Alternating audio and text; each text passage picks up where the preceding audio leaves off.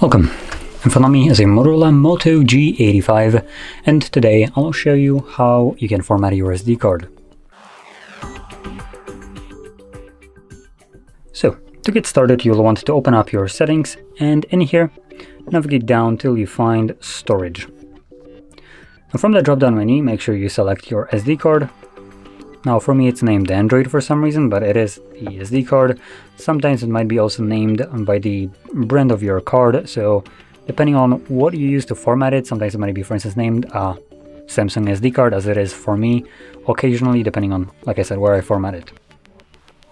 Anyway, in here, I'm gonna now select the three dots and format.